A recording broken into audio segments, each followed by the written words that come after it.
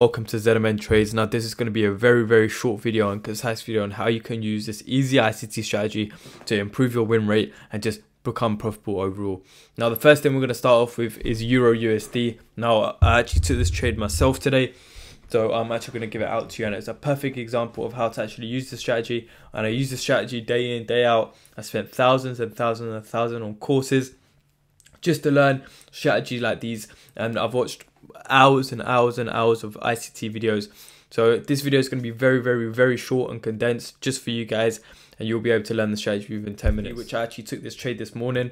Now you want to start off with higher time frame analysis first. Now you want to do this every single week beginning. You want to identify where you want price to trade to, where you want price to trade from, where you want price to go.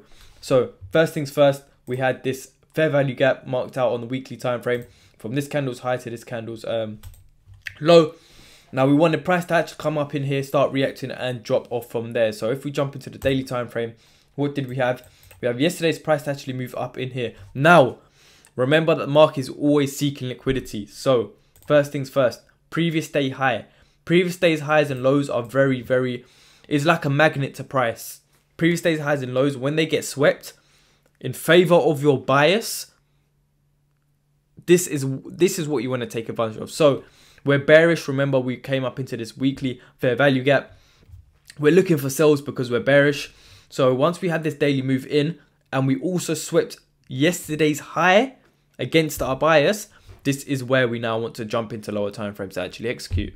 Previous day's high marked out within our weekly fair value gap. Now I'm just replaying the exact trade that I took today. Drop into lower time frames now into the 4 hour. What we're going to do is wait for our previous day's high to actually be swept.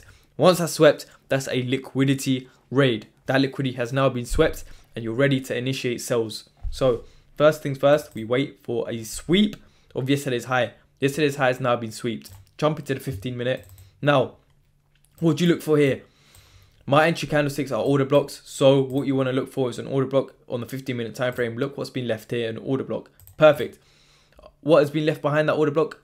More imbalances. That makes a very probable order block. Make sure you check out our order block video on our channel as well to actually identify the correct order block. Now we've identified our order block. This was exactly where my entry was. I took my entry here. My stops was just above this order block for 4.5 pips, and what did I target? Another sort of liquidity area, equal lows. Perfect.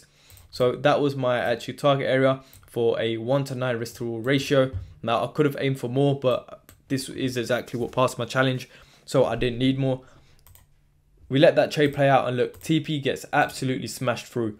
That is a very simple ICT strategy using higher time frame top-down analysis, previous day high and previous day low liquidity sweeps into your favor, and order blocks for execution. Very higher time frame analysis accompanied with previous day high and low sweeps, which is your liquidity raids, accompanied with lower time frame executions, which we use order blocks in this video, equals infinite amount of money. So hope this video helps. Very short, very easy. Hopefully you guys can implement this into your trading and start taking advantage of it straight away.